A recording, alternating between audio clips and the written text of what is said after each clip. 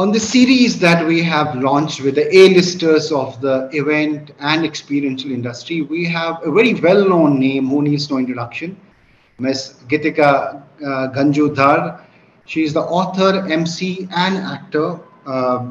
And we have a set of questions for you, Geetika. Thanks for joining us today.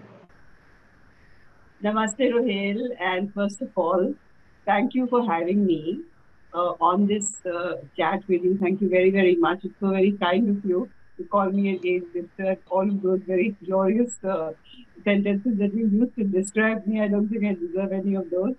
And when you were introducing me and when you said that someone who needs no introduction, I kind of giggled within my mind and said that's the line we use when we haven't prepared an You're being introduction. very humble. You're being very humble, honestly, and down to earth. Uh, I want to start with my first question about, the state of our industry. We say things have come back. Of course, events are happening, but there is this larger fear lurking around, of things may go wrong.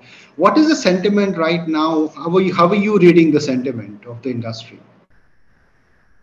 I think it's not very advisable for us to read sentiment.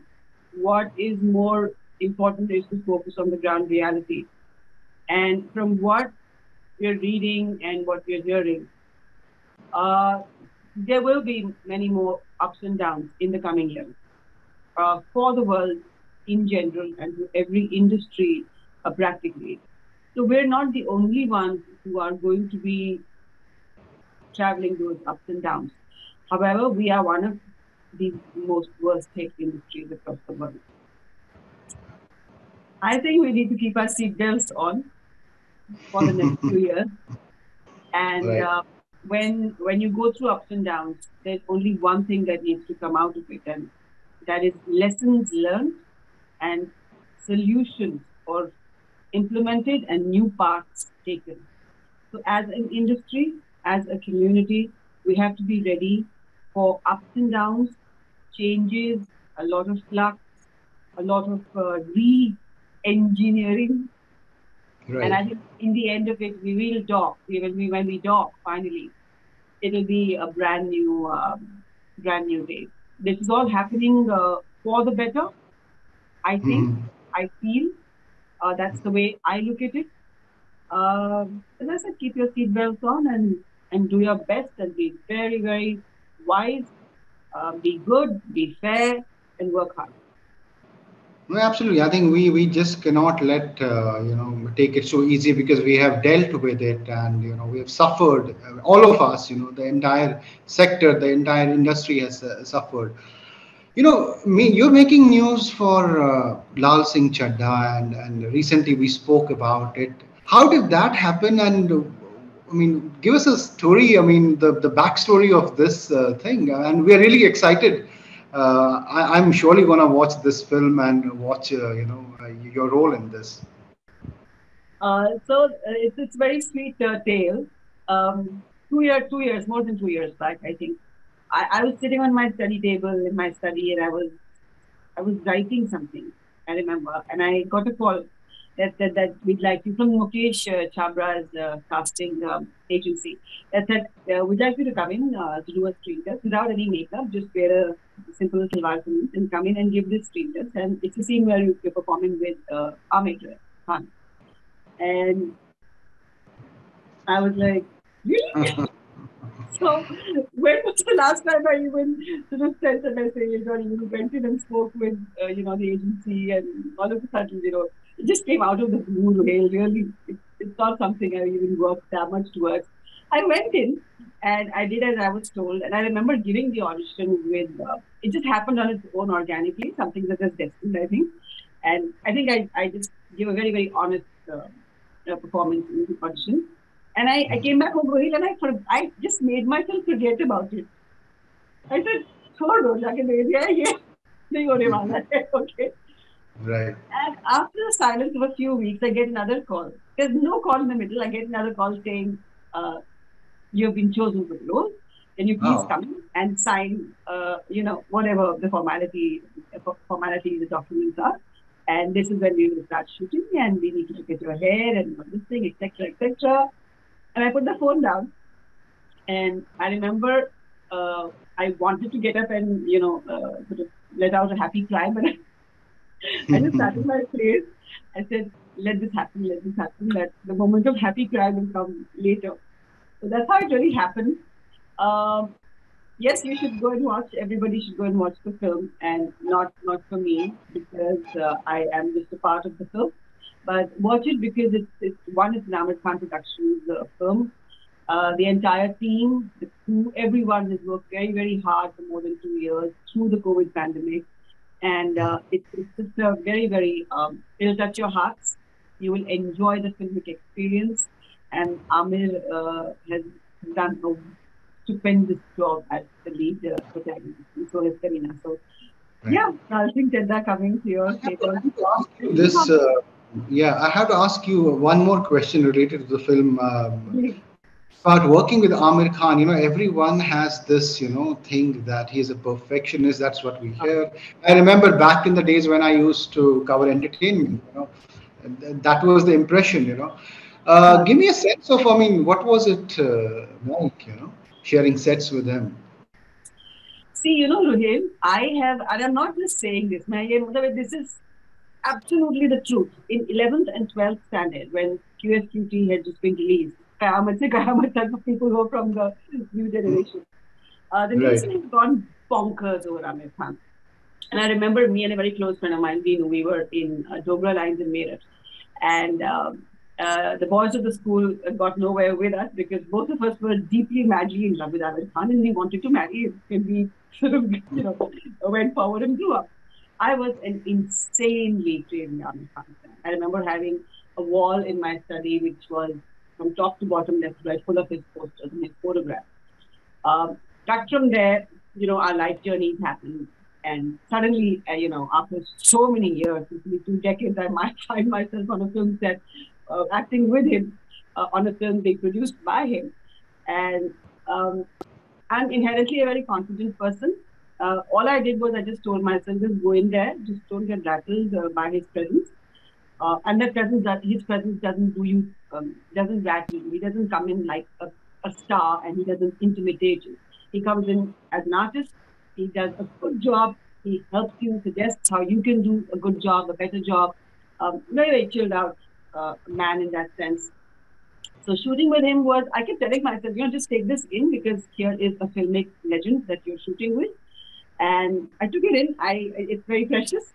But having said that, I wasn't jumping, with excitement or anything like that because that's not what he would have wanted, and that's not also how I am. So very, very precious experience. I'm so lucky that in my first film, and in my debut film, I had him and such a stellar cast that I worked with on the film. What we saw in COVID, hybrid events, online events, and now physical events. That means a lot of MCs had to adapt. Hosts had to adapt. Give me a sense of how has this role kind of shaped up. The role of an MC shaped up. If we look at the last 2 years, has it actually become more challenging or easier? How do you read that? So see, Ruhail, it's logical, right? If you have an industry that is changing, then everything that is a part of that industry is bound to change.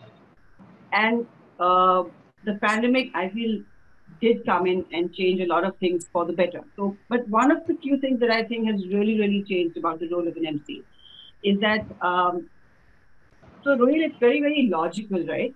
If the industry changes, then everything that's a part of the industry, every vertical, every element is bound to undergo change to align itself with the larger change that's happened. Of course, the simplest change that has happened is that now MCs have had to upskill themselves to handle virtual events and hybrid events. So there are some MCs who do very well in virtual events. There are others who are, better skills to handle the hybrid version. And then there are others who can only do live very well. And then there are some, very few, I think now, who can do all the three with equal alarm. But still, I feel now MCs more than ever need to find their niche, and they need to create a stronghold for themselves in the niche that uh, they are identifying for themselves, and also what the market is sending their way in terms of messages to the kind of work that is coming their way. So one is that it's very, very basic change that's happening. Um, then there is a whole category, a whole bunch that are also influencers on social media. But I think that little wave that came, it's already gone because the market has realigned itself again very quickly and realized that an MC is an MC is an MC, and if the event needs a professional coming in and doing their job, and if the professional is not an influencer, it doesn't really matter. We're still going to go in and have a professional MC coming and do the job. That's the way that came and went. But still, there is a certain very small percentage where influencers come MCs or celebrities come MCs will still be higher. But I feel that's really a trend on its way out from here. Another 3 years, 4 years, I don't see that happening beyond that. Okay. Now, the third change that I feel has really come about in a very big way is that as an MC on stage, as an anchor on stage, or again, looking into a camera or a screen, you have to be very real. Okay. You can have your drama, you can have your performance, you can have a lot of other elements intact. But one thing that you now will have to do if you really want to get into the gold league of MCs across the world, you will have to know how to engage from here. It has to be real. And for it to be Right. real, you need to be somebody who's a calm person, a well-informed person, a good human being, someone who delves deep into the brand, deep into the event, who takes on the event like a partner, who feels for the event, feels for the subject. Even more than before now, professionals who bring all of this in are going to be valued and put into a league that will be the topmost gold league. Real. When I'm talking to you, Ruhail, I'm here. I'm Mm. talking to you, and every word that's coming out is coming out from here. I'm connected. So if I'm coming across as fake, then I would be surprised. But since I'm not taking any single sentence that I'm sharing with you here, I think it's very real. You have to be very, very real as MCs, because MCs are those humans that are stringing the entire event together. They're giving it the look and feel. They're the human vibe in the event. And more with this new generation, at least, the human vibe itself is becoming very real. Right. I Right. think Right. that is really going to be the biggest change. And as I said, create your niches. Be ready for the onslaught of computer-generated MCs. I'm telling you, it's going to happen in the next 3, 4 years. We're going to be also replaced on some challenging events by computer-generated MCs. Right. All of that coming in the future. So, yeah, I hope that answered the question. Absolutely. Also, a lot of MCs would be watching this episode, and I want you to, what is your advice to them? A lot of youngsters coming, having these, dreams of becoming a host and MC. What would you like to tell them, when they want to make a career out of it, when they are keen to get into this industry? What is your advice? My advice has been the same on some fronts for the last 2 decades now. I've always told everyone that, and if they want to.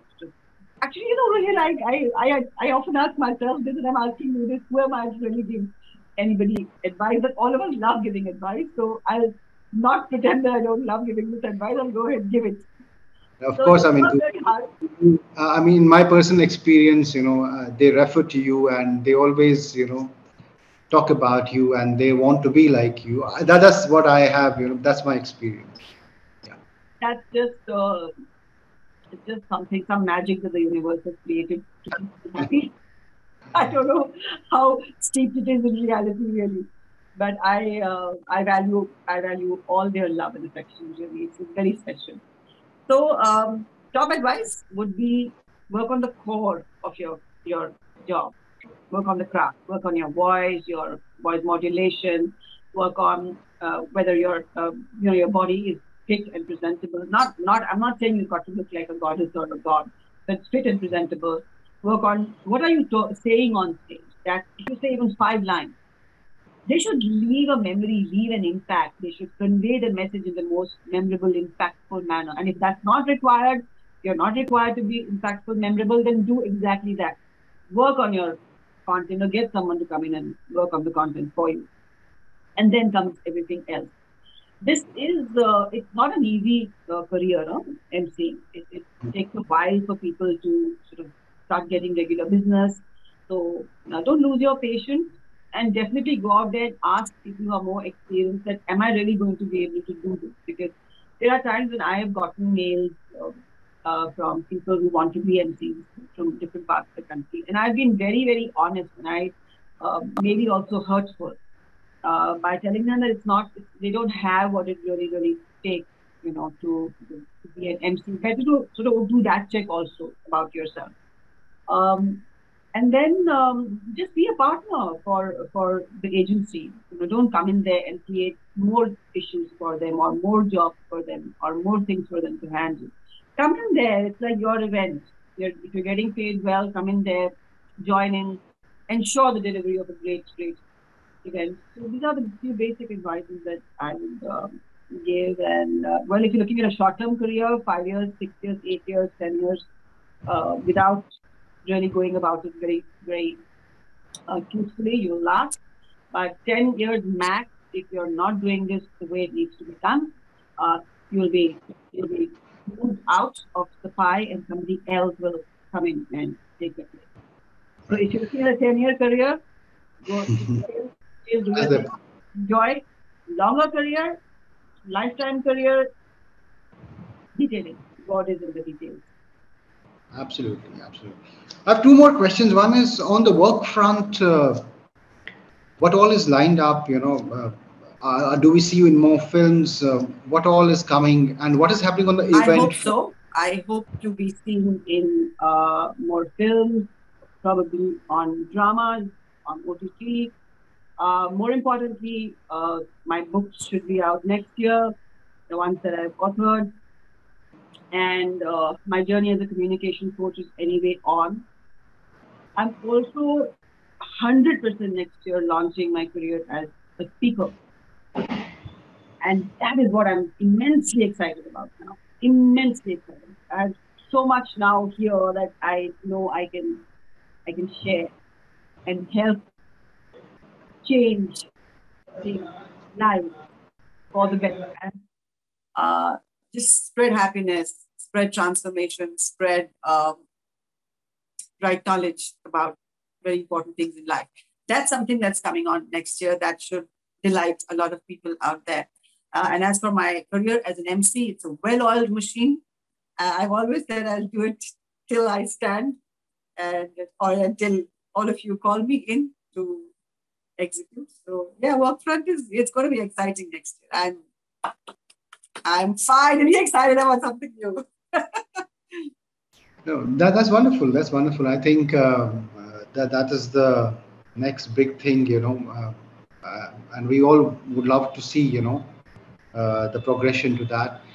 My final question is about the industry at large, the event industry, and we have a lot of poster boys, girls, women.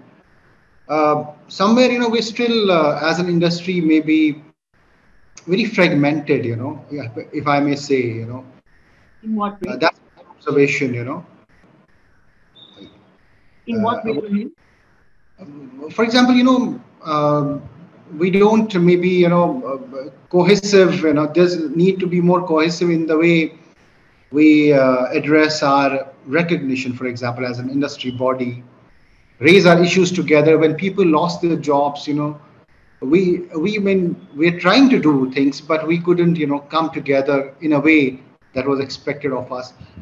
What would you like to tell the industry leaders overall, and as an industry insider yourself, where do you see this industry when you look within? What comes to your mind? First of all, Ruhail, I think it's time, and especially in the year that we live in, which is like what 2022. Industry leader as such is a term that I don't really. Uh, Everybody is a leader. If you're out there and making a change that needs to be made, for me, you're a leader. It doesn't necessarily have to be that you put in so many years, or you're heading a very big agency, or you're doing very well as an anchor and you're respected. No, no, no, no. Anybody out there who's making that change first is a leader. You're right. We did not come together as an industry, and we have some very, very, very basic problems and issues that we need to address. But you know what? Let's be kind to ourselves. Before COVID, we were flourishing as a trade, right? And at that point in time, we didn't get battle ready because we were so busy, making money and growing. And then suddenly we have this challenge, and we're not battle ready. And in the middle of the challenge, what are people going to do? What are artists going to do? What are agencies going to do? What are vendor partners going to do? They're going to try and make an earning. Jaise bhi karke. Okay. A handful of people did come together, did try and talk to the government, did try and talk to regulatory bodies. I don't think the time was conducive for any major policy decisions to be taken for us. The time will be conducive in the future when we will come back as a mightier industry, and then our voice will be mightier, and we will be talking to the right people in the government. Changes will then happen. Right now, I think we should more look at how, as an industry, we can get back on our feet. Every individual, every agency, every vendor partner get back on their feet.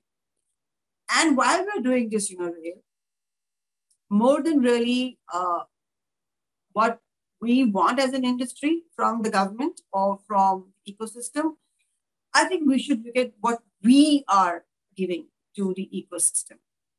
So there is this very, very important subject, and you know that it's very close to my heart as of now, and close to the heart of many, many people in the industry, is about whether our industry is really going the sustainable way. So I would love to talk about that if you want to ask me about that. So right now, let's just get our house in order and then go for the rest, because I don't think the situation, even in the country at large or in the government, or it's not conducive. It's just not conducive. That's the way it is. That's the reality. They're not going to right now focus on our issues. Thank you for joining us. Before I kind of ask you my final question, this is my one of my favorite questions about there's this whole thing about sustainability, environment, and industry, the events, event organizations, I think they can champion this cause because they are at the forefront of a lot of such issues. How do you think our industry can contribute towards sustainability, towards this concept of becoming more environment friendly? So the last question that you asked me before this one was about what are we getting, what are we doing, what is the country doing for us? So this is something we need to do for the country, and this is something we need to do for the world. We need to do for the generations coming on. Sustainability as such, Ruhail, and you know this, is a very loosely used term. If I get very specific, the United Nations, it describes sustainability having three pillars: social, governance, and environment. So we as an industry make a lot of impact on social and the environment aspects of sustainability. For example, Ruhail, an on-ground event, a live event, generates about 530 metric tons of one CO2. So it has thousands of attendees. Can you imagine the bulk of that?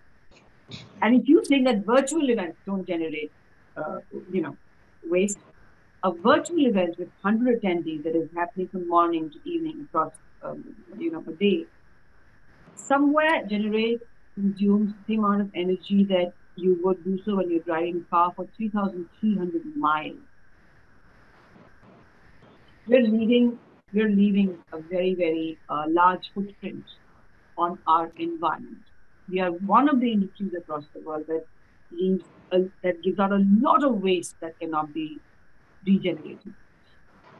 It's our foremost duty to come together and address this, and this can only happen if our voice reaches the clients, the paymasters are ready to put in extra money, or ready to work with agencies across India to put their mind, come up with solutions that are more environment friendly, more social friendly, because This is the time to do that really. While we're also mending the house in many other ways, let's also try and mend it. It's a far cry. It's a very difficult thing. We all are struggling with budgets. The clients, they don't want to spend extra money. All of that said and done. Somewhere, this movement will have to make a small beginning, and through collaboration, it will catch pace. It will catch pace over the next many years. But I think Right. sustainability for the event industry in India, we should lead this across Asia. We should lead this across Europe. We'll be so proud of ourselves in 2 years. And this is my final last question. When you look back at your journey, how would you sum up it? How do you sum it up, for yourself? I look back and I say, ये कैसे हो गया? ये तो मैंने सोचा ही नहीं था. You know, Rohit, every 5 years I would look back and say, अभी तो खत्म खत्म खत्म खत्म, because I'd always heard कि shelf life 5 साल, shelf life 10 साल, shelf life 15 साल, shelf life 20 साल. Right. अभी तो मैं कह रही हूँ I can go on till I'm alive if they still want me around.